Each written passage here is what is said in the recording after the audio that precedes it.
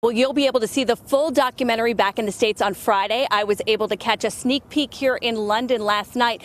It's being called the most intimate portrait yet. It's also expected to be the very last time that Diana's sons, William and Harry, speak publicly about her death. I wonder every single day what it would be like having her around. In Diana's 7 days, Princes William and Harry recall how the loss of their mother impacted them. You keep asking yourself, why me? All the time. Why? What have I done? Why has this happened to us? William was 15, Harry just 12, when Diana died in a car accident in Paris. The paparazzi blamed with helping cause the crash. I think one of the hardest things to come to terms with is the fact that the people that chased her into the tunnel were the same people that were taking photographs of her while she was still dying on the back seat of the car. The princes were with their father at the royal estate in Scotland when they got the news. He tried to do his best and to make sure that we were protected and looked after. But he was going through the same grieving process as well. But the royal family weren't the only ones grieving. Thousands lined the streets during Diana's funeral.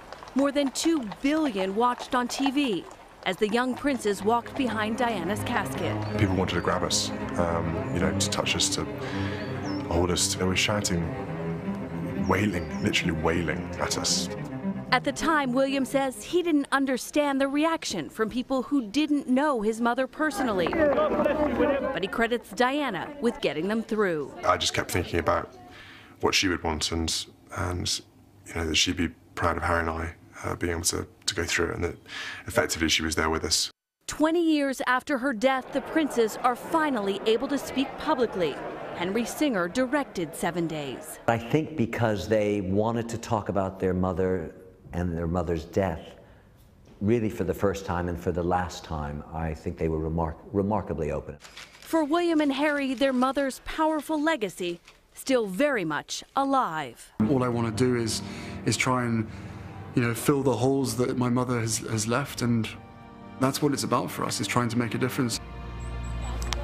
Now, the princes called it cathartic to speak out publicly. And guys, it really is remarkable to hear it in their own words. I think we so often forget they're not just royals, but this was a family dealing with a very real tragedy.